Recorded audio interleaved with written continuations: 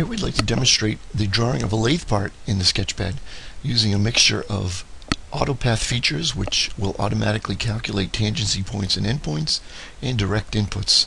We're going to machine the part that you see on the screen, and we're going to start at 0, 0 and go along the contour of the part up to the top coordinate here. So the first element that I'm going to select in my SketchPad menu is a line going up. I'm going to start at 0, 0, and I'm going to select polar because there are coordinates in here that I do not know. We have a 100 thousandths fillet going into a 27-degree line. So I'm simply going to input information that I know, which is the start point and the angle of the line. I'm going to select AutoPath. I'm going to enter my fillet, which is 100 thousandths, and then select an element that goes in this direction to represent the 27-degree line. Again, I'm going to only input the information that I know,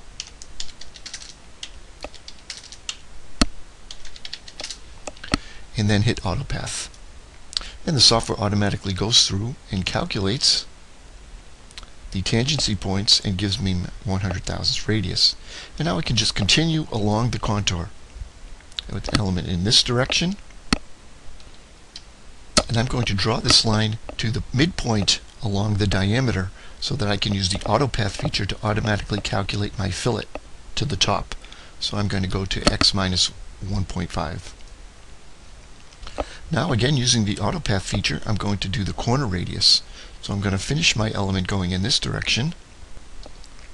And the only thing I know here is my start point and the angle of the line. I'm going to change my fillet radius to 0.500 and then select a line going up. And again, I'm going to draw this to the midpoint of the face.